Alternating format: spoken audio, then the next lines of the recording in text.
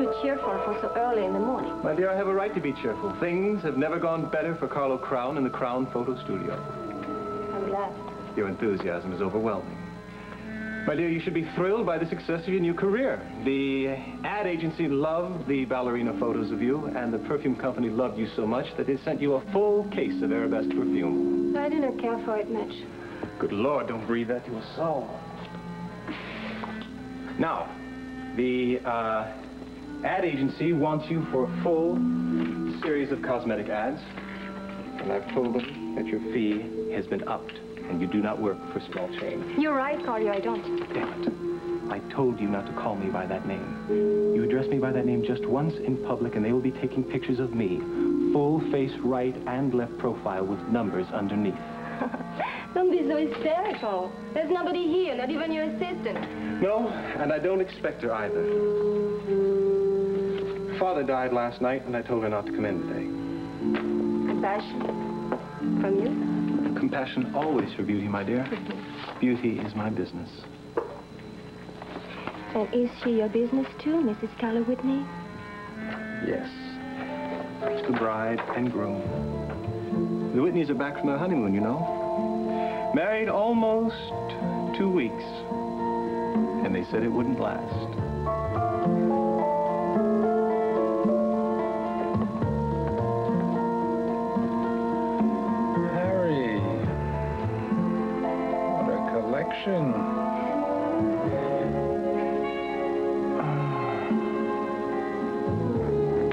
What an embarrassment of riches. Which one shall I choose? It all depends. For what you're going to use it for? Well, I needed to go bird hunting. Yeah. I think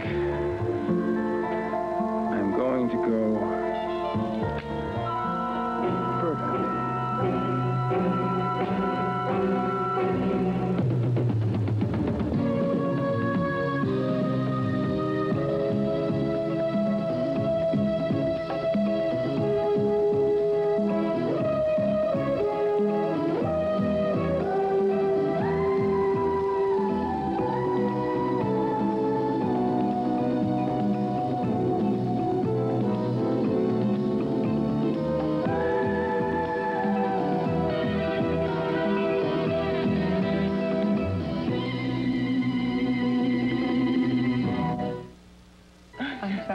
So, little mother, how are you feeling? I'm feeling absolutely wonderful. Even Dr. Wallace says I'm in great shape. Whatever the causes for the physical problems in the early stages of pregnancy, they have vanished. So there's no real need for caution anymore. So now all I have to do is convince Draper, and I guess my brother, that I'm fit to travel. So what are you expecting next time, a little boy or a little girl? Which one do you want? After this one who eats potato chips at this hour of the morning, a little boy, please. Decided we were going to give you a little brother. How's that? How about that, a little brother you can boss around, huh? Gosh, she's growing so much, I can't believe it. She's gonna wear my clothes and... that's good. Very good. You are such a little beauty. How about I take you home with me for a little while, huh? You can borrow her for a day. Yeah? Thank you, thank you. I won't give you a leash, though. You're gonna have to have one of your own. I would love that. I really would. Bet your Miles would, too. Yes, I think he would And love a Paul has daughter. enough potato chips. I think he's already got a daughter of his own, that one that's full grown. I'm gonna get fat. Do you mean Jody? Yeah, he is so protective of her. It's almost as if he had a daughter of his own. Ridiculous. Didn't you say that Jody needs a little extra protection these days? Yes. Even more so now. What do you mean even more so? Oh, she had a frightening experience yesterday. Even Miles got into the middle of it. What do you mean? Well, I'm going to tell you, April, but in confidence, okay? Of course. Well, yesterday, Gunther, Sky Whitney's chauffeur, picked Jody up at the dance studio, and he told her that Sky Whitney had ordered him to do it. So she got into the car, and when she got in, he suddenly locked all the doors. So? Well, then he locked all the doors and he started making advances to her, saying horrible, insinuating things, really terrible things, really. And then he started to get into the back seat with her. Well, fortunately, there was a phone in the back seat, so she threatened to call Sky Whitney, at which point I guess he got scared and she was able to get out and run home. Wow, this is a lot. But I mean, that man is as scary as it is. I mean, to make advances like that. I know it. Well, fortunately, Miles was home when she got there, and he was able to calm her down. But then he decided to go over to the Whitney mansion himself. Oh. Well, I think he got his point across to both Gunther and to Sky Whitney. This isn't the first time that Miles has locked horns with Gunther, is it? No.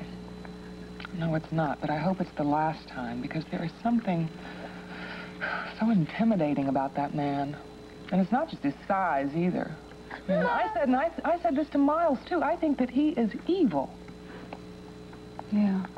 Well, I don't know what to say.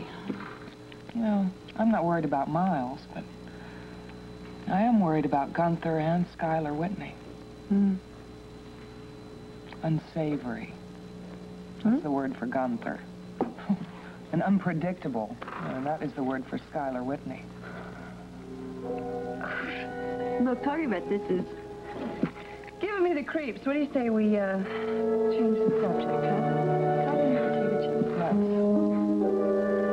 I guess at that point, Gunther figured Jody was about to make good on her threat to talk to Sky Whitney on the limousine phone, so he backed off just enough for her to get out of the car and make her escape.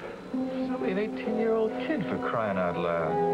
She must have been scared out of her mind. Listen, when she came home, I thought she was going to pass out. She could hardly talk. Is that when you went to the Whitney house? Yeah, I tried to make it very clear to Gunther that if he came within shouting distance of Jody again, I would have his hide nailed to a door. Bet you didn't win any popularity contest there, huh? No. By the time I left, I was out of the running. Look, Miles, we've got enough of a case on this guy to bring him down to headquarters right now. Put the fear of the law into him and make him realize he's going to be under observation from now on. Then if you wanted to press charges against him, I think that'd be fantastic. Nothing would give me greater pleasure. Last night I was so angry that I was ready to press charges then and there. But this morning I have thought better of it. It would just keep things riled up from now on. Jody and Nicole don't want me to do it. They don't want the agitation. They don't want the publicity. So let's just hope Gunther's gotten the message. Miles, I don't agree. Look, this big ape may have been threatened last night by your visit. He's a professional hood. His macho image may have been challenged. I'm afraid that he may feel it necessary to retaliate in a stronger manner. That's why I think if he put an official stamp on this to back you up a little bit, it'd be better. But why don't I get him down here? Look, really, I got to think about Jody and Nicole. Let's let it rest just the way it is for the moment. All right. Just remember, this is not a molehill we're dealing with. This is an honest-to-goodness mountain. Yeah, I know. Thank you for your support. If things get out of hand again, which I doubt, I'll be sure to let you know. I'm late for rounds at the hospital. I'll talk to you later. Thanks again. Okay, Miles.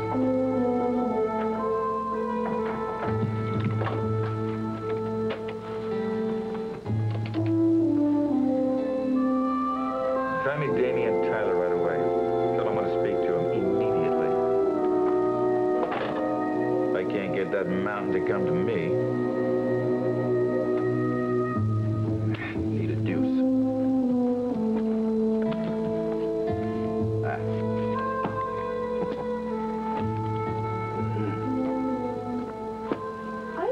Shouldn't take some breakfast upstairs to Mrs. Whitney.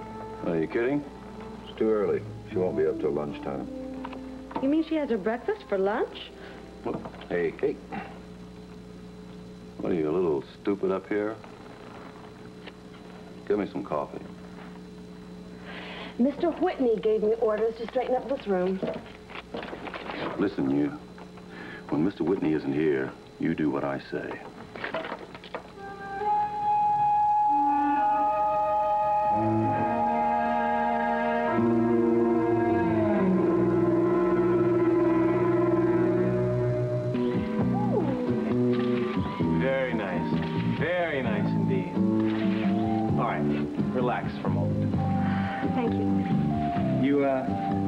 Notice your photo mounted outside the shop?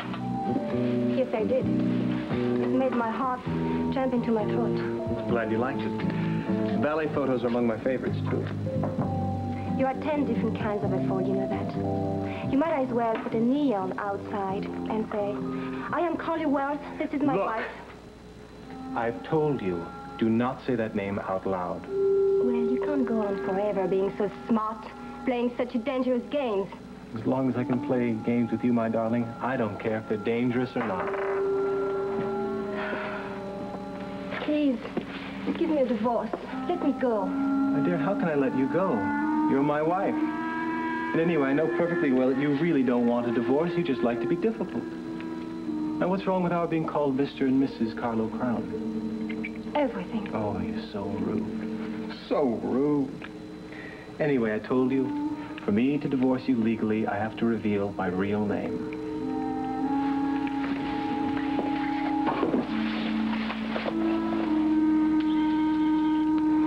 There may be a way for me to do it without you giving away your identity.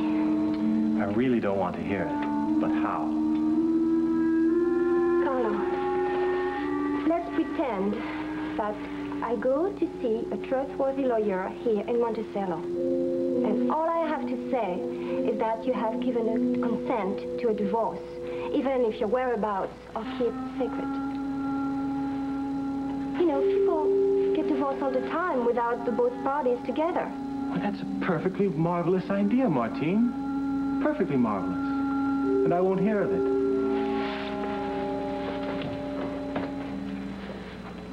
May I help you? I'm Detective Damian Tyler. Oh, yes, we met at the Whitney wedding. Hello, Miss Duval. Hello? Detective, are you looking for a photograph of yourself from the wedding celebration? No, as a matter of fact, I'm not. I just happened to see Miss Duval's picture outside. I was very curious. I'm quite surprised to see you here, Miss Duval. Miss Duval is not only a beautiful dancer, but she makes a beautiful model as well. You see, I've engaged her to model for some of Monticello's prominent advertisers. Oh, that's very nice. That's nice. Thank you. Detective, may I offer you a cup of coffee or a croissant or a brioche? We like to keep a French atmosphere here to make Miss Duval feel at home. No, thanks. I'm on my way to another assignment. By the way, how did you happen to know that Miss Duval was a beautiful dancer? Oh, Mr. Tyler, I only have to watch Miss Duval move across a room and I can tell that. I see.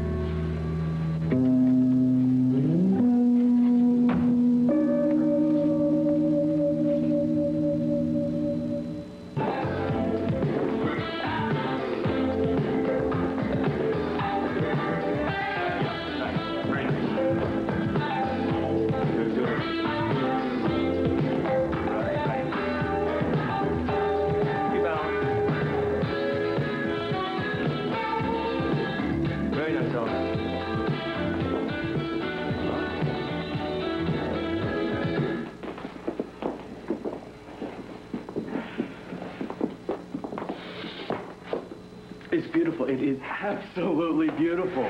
It's coming out just as I imagined it. You people are wonderful today. I knew it was going to take a while, but it's finally coming together. If you open the company like you danced just now, the Whitney Dance Company will run forever. And we owe it all to you, Gavin. Nonsense. Sky Whitney will owe it all to you. What's gotten into him? Those are the first words of praise I've heard since we started rehearsals. You got me. Maybe he won the lottery. Either that or he's in love. Eleanor, I'm going to get you for that one. Excuse me, Eleanor, would you guys run through that again and stay brilliant, all right? Well, Kelly? Gavin?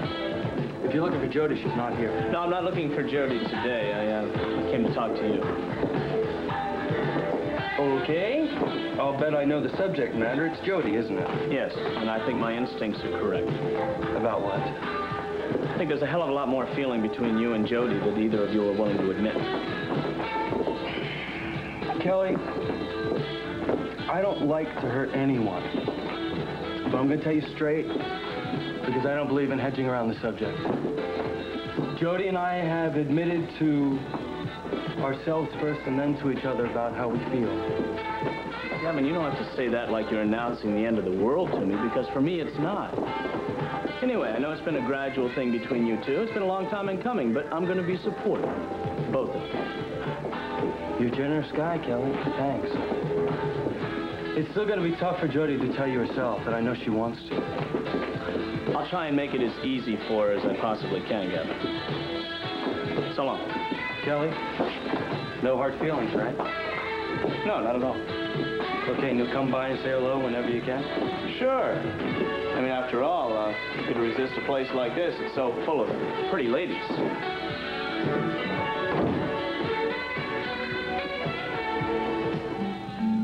Just relax, my darling. Come on, we can't work this way, you know that. How can I relax after that? After what? That detective coming here, finding me here, with you. I told you, Carlo. Your idea of putting this picture out front was just stupid. I mean, why don't you advertise on TV? You might get a bigger audience. Oh, I bet you could get the whole police department, the Secret Service, and the FBI. Martine, now you know how given you are to exaggeration. Detective Tyler didn't suspect a thing. Now, in the first place, he is not really a brilliant mind, an outstanding mind. I think you should relax. Come with me. I think that man might be better suited in the trade where he can use his hands, like plumbing. One day you may find yourself learning that trade in prison. Vive la France.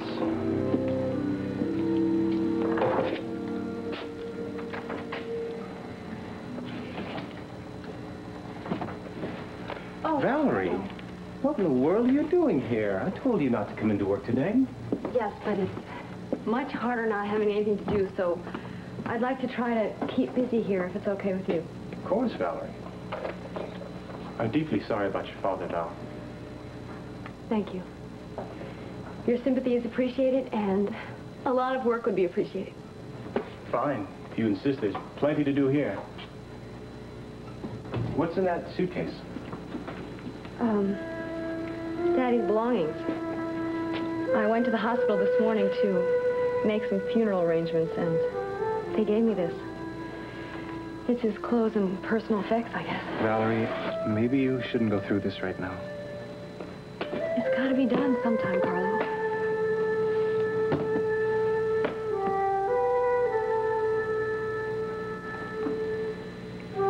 That's peculiar, isn't it?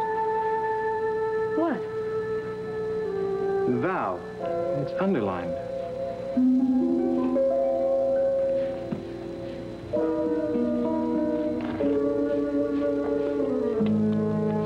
Envelope. Your name on it, Valerie. It's for you. What? I don't understand.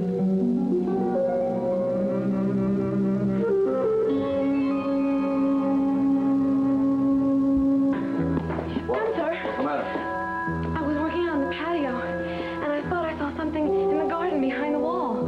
I think it was a man. Well, how can you tell? Well, I certainly can tell what a man looks like. Oh, can you? Hey, look, pull yourself together, huh? It's probably just a delivery of some kind. Now, there, you see? What did I tell you? So answer the door.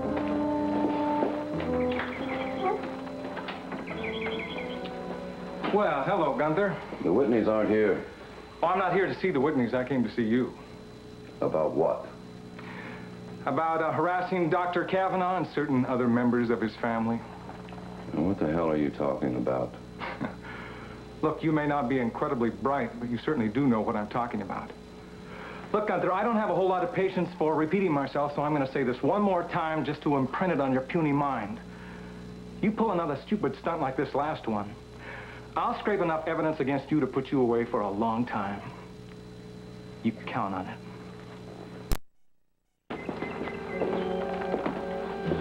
Why didn't he say what he was doing in the garden? He's a cop. They're always hiding behind something. The only thing is, I'm not sure he was the one I saw out there.